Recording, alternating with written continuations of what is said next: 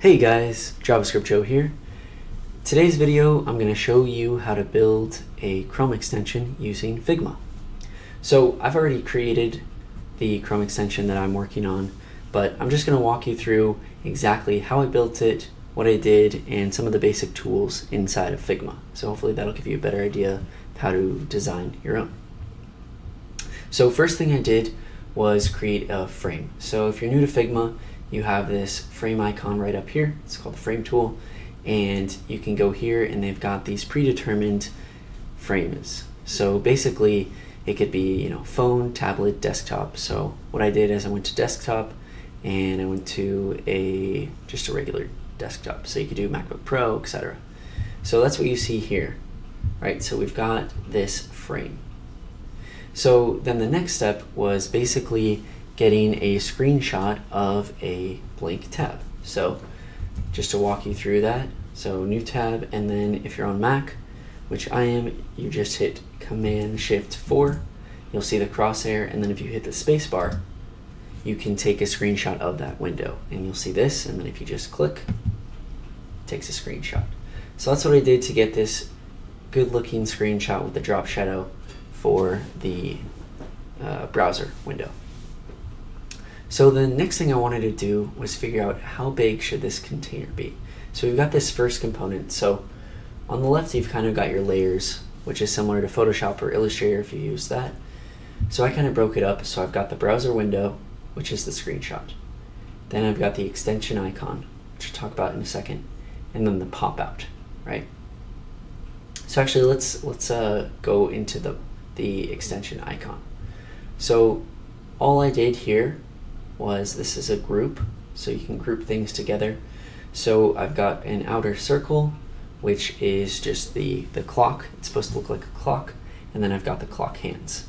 So if we were to recreate that, you would go up here, you've got your shape tools. We've got an ellipse tool, and then what you're gonna do is hold shift, so that'll give you a perfect circle, and then click and drag, right?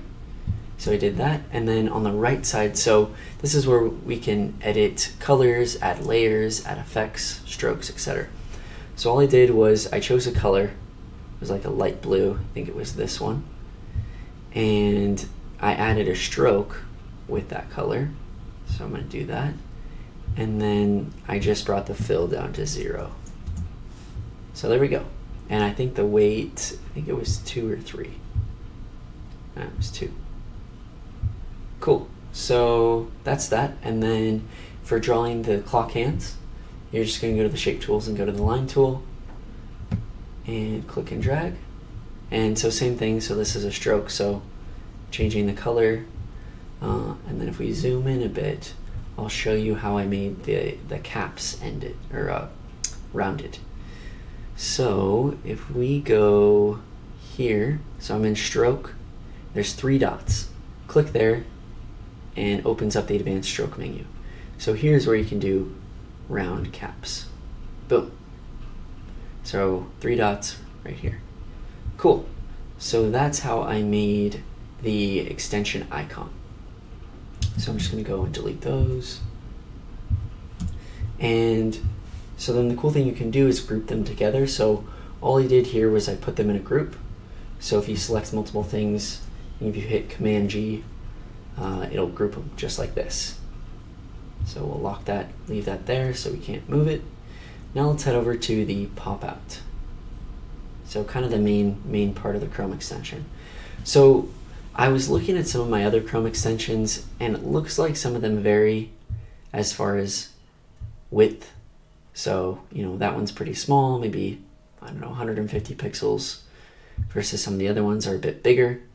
So most of them, from my experience, tend to be around 350 or so, it appears. So that's kind of what I did here. If we go inside of this group, kind of got the background, right? So I've got actually 329 is the exact width. So you've got that. I went ahead and rounded the bottom left and bottom right corners, which you can do that right here. So if you click this, corners independent, just on the right side. So you've got top left, top right, bottom left. So I just changed that to 24, so that allows me to round just the left bottom and the bottom right. So now let's take a look at some of the components. So if we look at the first one, right? So this is just two text components. So I've got, the first one, your current time zone. So we can configure that on the right here. And then America Phoenix.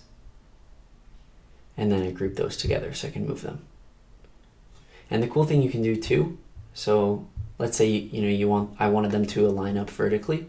So I can select two components right here. And then right here I can align horizontal centers, I can align vertical centers. So it's really helpful when you want to align things to each other. So next, let's go on to the input fields. So we've got the time on the right and the date on the left. So what I did is I created an actual component. So I've been calling these components because that's essentially what they're going to be once I actually build this and code it up. But in Figma, a component is basically like it's kind of like a symbol. In Sketch, it's a reusable piece. And so if you go down here, the bottom left, you've got your components. So you have that input box right there. So right here, I believe this is the master component. So if I change this, it'll change wherever this component occurs everywhere else. And you can tell by the different icons. So you've got the 4 squares versus the 1 square. So what I did is I created a component from this one. And then when I wanted to create the date, I just pulled it from that component. So it's kind of like a duplicate. And so that's really nice when you have a lot of reusable things, like for this button, when I need to reuse it later, I could create a component and just pull from that.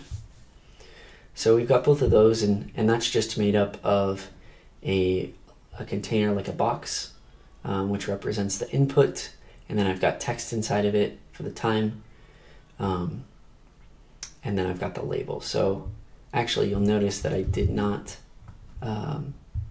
so this says date, but it doesn't actually have the date. So we're going to go in and change that real quick. So this is locked, so I'm going to unlock it. Double click, double click, double click until I get inside. And today is the 7th, so we're going to do the 7th. Cool. There we go. I'm going to go back up. I'm going to lock it so I don't make any changes. And then next, we've got the button. I was really happy with this. So I got the idea from a really helpful moment on Twitter. So this is called Little UI Details, and I'll share it in the description below. But basically, these are a bunch of little UI details you can implement that will make a big difference. And so I took a look at this and basically kind of just copied it, So you've basically got like a linear gradient moving from, so a darker color at the bottom, moving to a lighter color. And so I just implemented that in this button. So if we take a look, I'll show you real quick. So right here for fill, what you can do is click here, and then up at the top of that panel, so originally it was solid, I clicked linear, and then you can choose 2 different colors.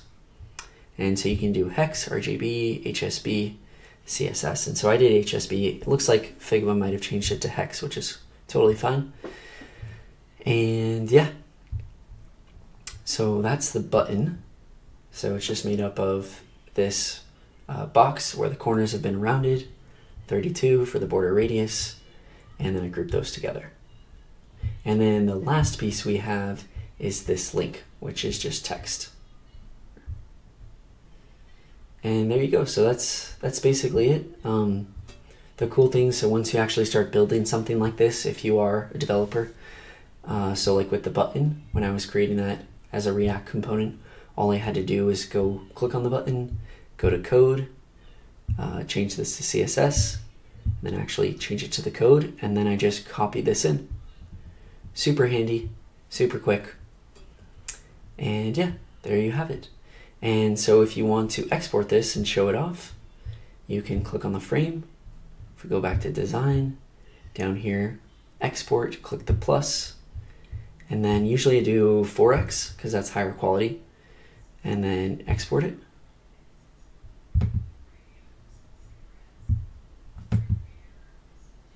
Oops. Oh no. Looks like Figma has froze on me.